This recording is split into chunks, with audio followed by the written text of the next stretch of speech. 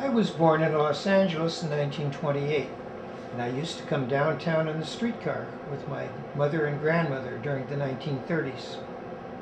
Angel's Flight was quite a deal to me, so the last day before it was packed up in May of 1969, I brought my sons to ride on it.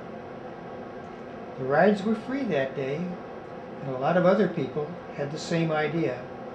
The line to ride stretched down Hill Street all the way to the Grand Central Market. In 1969, Angel's Flight was being disassembled and stored so that Bunker Hill could be graded and redeveloped with the Omni Hotel, high-rise apartments, and a museum of contemporary art. When I was a kid, people would get on board and everyone would try to get a seat in the front of the car. The best part of the ride was when the two cars swerved around each other as they passed, and the front seats gave you the best view of that.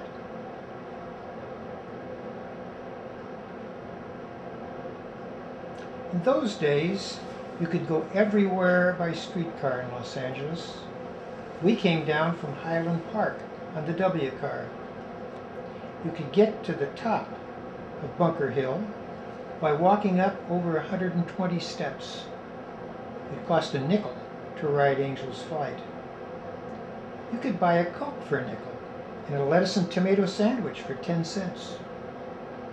We ate at the lunch counters in the dime stores on Broadway, which was a block east of Angel's Flight. Broadway had everything. Department stores like Bullock's, May Company, Robinson's, the Fifth Street store. There were also theaters everywhere, including the Orpheum and the $1 Million. In Clifton's cafeteria, they had a sherbet mine. A conveyor belt would deliver a dish of sherbet from somewhere below through an opening in a shelf. But there was nothing like Angel's Flight, with two cars coming together and swerving around each other.